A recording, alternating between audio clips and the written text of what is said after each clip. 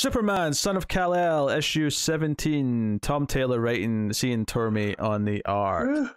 So, obviously, Cal's back on Earth. John and him are, they're racing to another planet.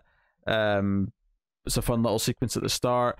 The main gist of this one, though, is that John feels that he needs to talk to his dad about being bisexual, about the fact that he has a boyfriend, and feels nervous about doing it, even though his dad's Superman, literally the most understanding man on the planet. Yeah. Which is obviously kind of like a little bit of, that's a little funny to the reader, I think. But obviously... Yeah, not just that, but it is a, this father-son type of story to where at the end of the day, John is still looking for acceptance from his dad, even though Clark's never done anything for John to feel doubt about it.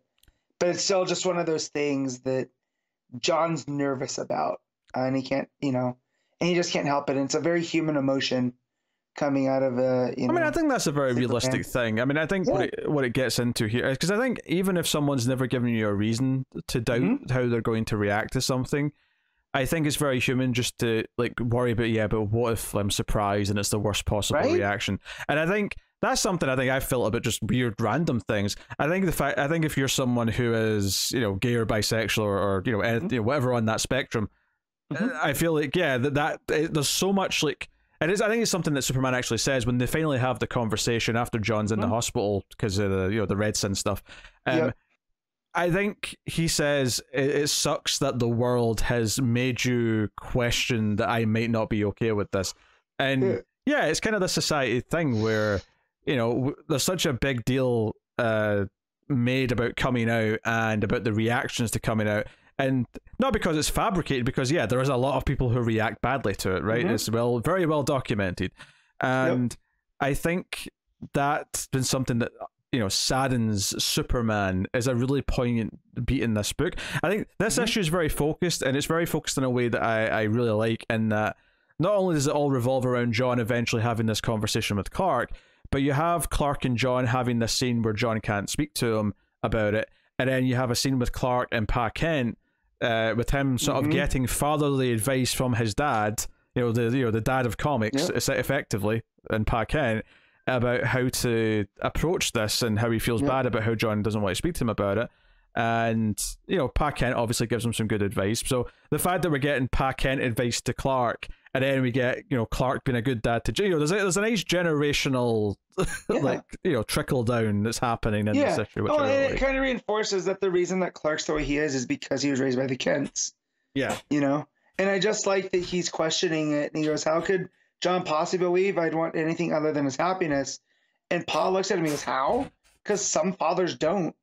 Or they do care and they're just too worried about how it reflects on them or some other cowardly nonsense.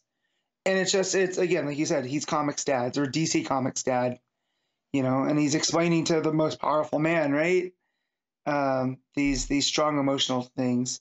And I love that relationship. I'm glad that Pa Kent's back for Clark to have a conversation like this with him. Yeah. It's really good stuff. I mean, the Red Sin thing, it's not weak. It's perfectly fine. And obviously it has to be there to set up why, we get this conversation with John in the hospital. I think, it's just fine. We're building up to what this plot's going to be in the next issue.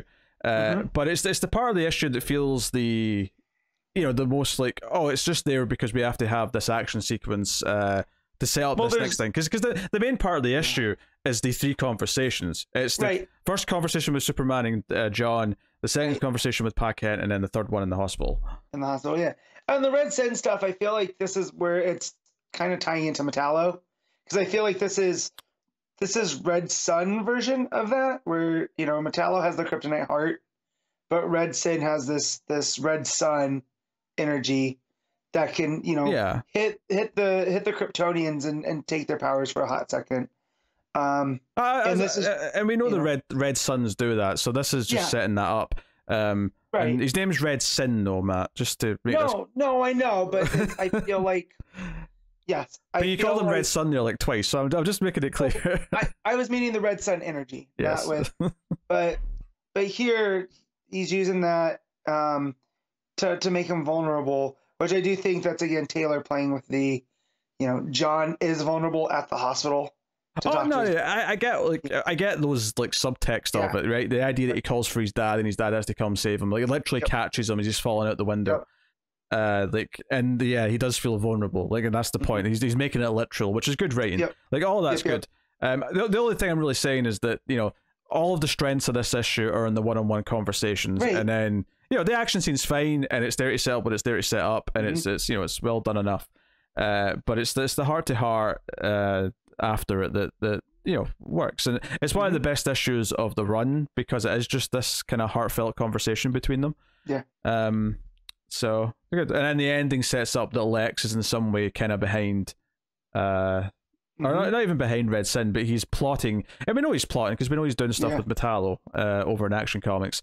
So Project Blackout is what he says to whoever he's working on. Project it looks like it was one of the people that Bendix was using.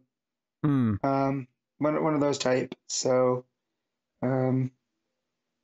but him taking the saw out at the end, very, very terrifying. Because who knows what he's doing to this dude. Building a supervillain, no doubt. Of course. It's Lex doing his thing and just sort of complaining that they'll soon see, John and Clark Kent for what they really are. They're not human beings. They don't deserve empathy.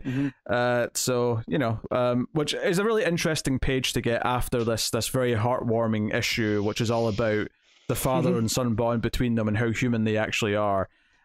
So it's to cut to Lex at the end being like, they are not humans, they don't deserve empathy, which almost feels like a caricature of someone who is homophobic and like they're not people. No. And I feel like Lex is also the person like, I don't care what you are, but why are you in my face about it?